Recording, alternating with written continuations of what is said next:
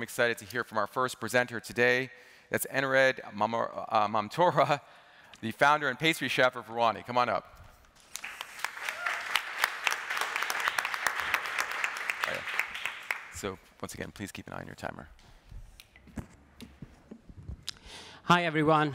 Anyone who doesn't know me from yesterday, I'll just let you know I'm a pastry chef, and I'm the founder of RUANI.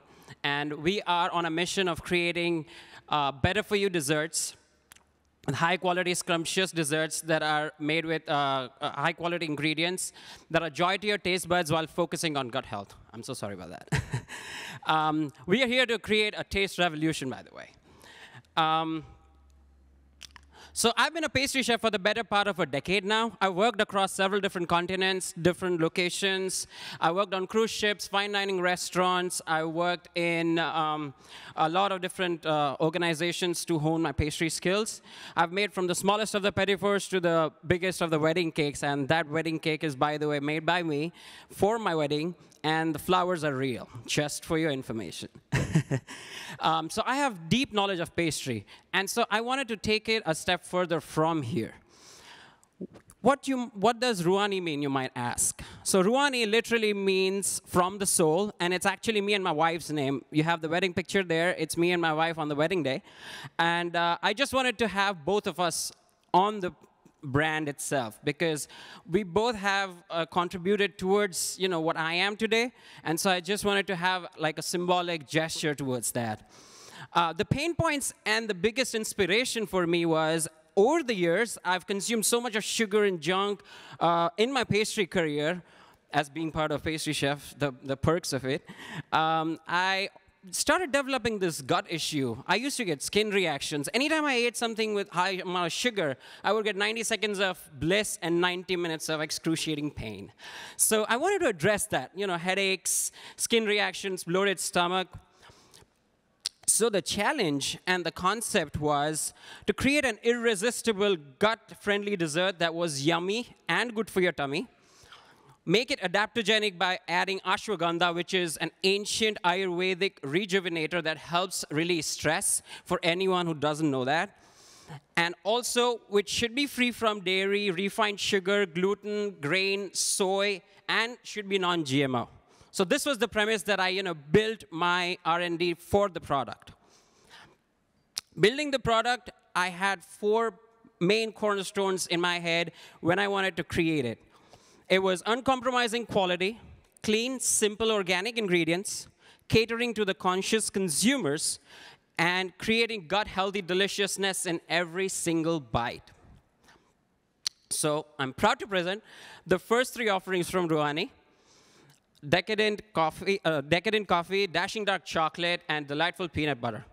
We are actively bridging the gap between healthy eating and sinful snacking. Just for comparison's sake, the brownies that we've been all eating since our childhood, we know what all goes inside. We wanted to change something in that. We replaced all the bad ingredients with the good ones. So we use low glycemic coconut sugar, non-GMO almond flour, ashwagandha for relaxation, high oleic acid avocado oil, and does not have any gluten or no added junk. Who are our core consumers? Anyone who reads the package, who wants to know what they're putting into their system. Any active family, it's good for your friends, families, kids, elders, everyone. And the Gen Next, who's always looking for that next big thing, something to cheer on, to root for. Our business model is pretty simple. We're online D2C. We just recently launched a month back. We're into other online retailers. We are also distributing via a regional distributor in the DMV area. And we are also trying to make a mark into the brick-and-mortar stores slowly. Along with all this, we also wanted to keep in mind that we give something back. So we always, whenever I wanted to create something of my own, I thought, what if I could make a mark by doing something for the betterment? So I reached out to the sources. So we are in direct contact with farmers in the Southeast Asian continent, and we are trying to source all our ingredients from there and build a healthy relationship, trying to get them a better fair trade. We're into online. We're into Union Kitchen stores. We're also part of their accelerator program. We would love to get into the specialty stores, and for 2023, we want to go into rainforest. Our roadmap here on looks like this. We want to get investment. We want to get more flavors in. We want to get a blondie and replace eggs. Our brownies are so nice, you'll want them twice.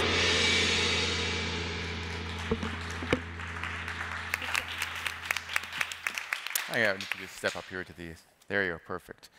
Well, yesterday, our semifinal round judges were raving about the flavor of these products. Mia, what's your thoughts? They taste awesome. I will say they were really, really delicious.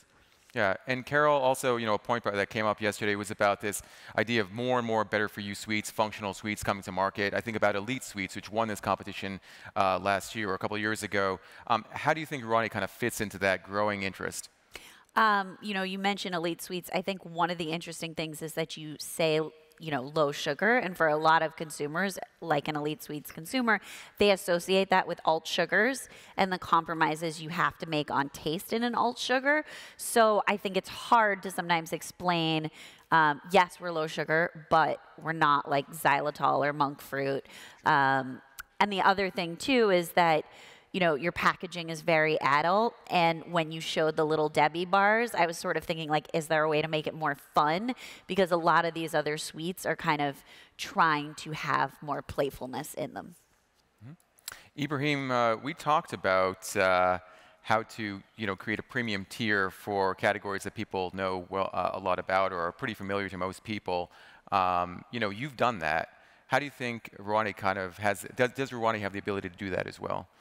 Yeah, for sure. First of all, I think the product was great, so kudos to you for the development work. I think it's delicious. I think building on something that that she just mentioned, I would just play with the positioning a little bit. So seeing like the full family and the comparison to Little Debbie actually doesn't feel like the sweet spot of this to me, right? Like I think playing with flavors and going after that adult premium consumer more wholeheartedly feels like the right move. And I know you had a few consumers on the page, but to answer your question, I think the key to kind of developing a premium tier would be to make sure you're going after consumers who are willing to pay and see the value in it. Sure. And Holly, I think there was a question yesterday about where these fit into the store. What are your thoughts? How does this product, does it fit into stores like Kroger's? Yeah, absolutely. That I don't think it's only. I think it's fantastic. Great mention. You start. What a great area to start. I think it's not limited to that. Obviously, Kroger meets the needs of various shoppers, including natural organic. That's why I'm here. But could I ask a question related to that for in-store placement? Do you need to be refrigerated? Yes and no, both. So it's better refrigerated, but it is shelf stable for 45 days. Right. Okay. Yeah, and Mia, I think that's one of those questions is about like, well, how do you get into stores most efficiently? How do you create an easier sell for that retail buyer? Did you hear what you wanted to hear? I mean, let's say put you in the retail buyer's shoes. Did you hear what you would want to typically hear from the presentation today? Yeah, I think the concept is there. I do see where there is a niche for that for the gut healthy piece of it. I think one of the questions that I had was around sort of listing the functionality. You have ashwagandha listed, but not everybody really necessarily knows what that is or what is going to make it gut healthy.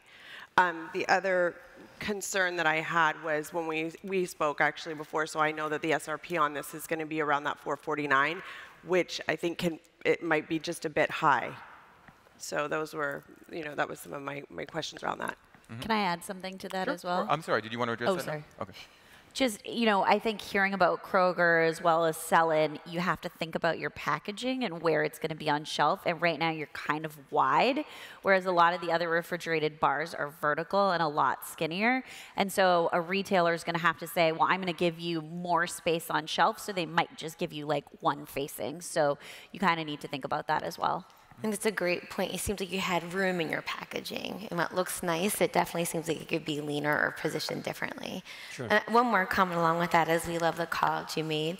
I think there can be some concerns at times if you use the word gut health or gut friendly and what it really means. And it seemed like as you explained it, clean or the challenges you had with sugar, but to others being gut friendly or gut health might mean prebiotics, probiotics. So I think there could be some terminology to think of on your packaging that could help explain you even further. Sure.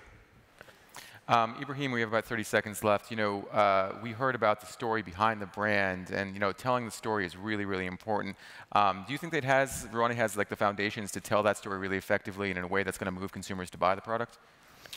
For sure. I thought it was really cool to hear the story about you and your wife and kind of your own experience. I think there's just something interesting about a pastry chef who's trying to avoid sugar, right? And so, like, I think bringing that story forward even more, I think, would be compelling. Sure, yeah. That was my main point, like trying to avoid sugar and trying to get rid of gluten, the main two things. Yeah. Fantastic. We're out of time. Well done. Thank you so much. Thank you.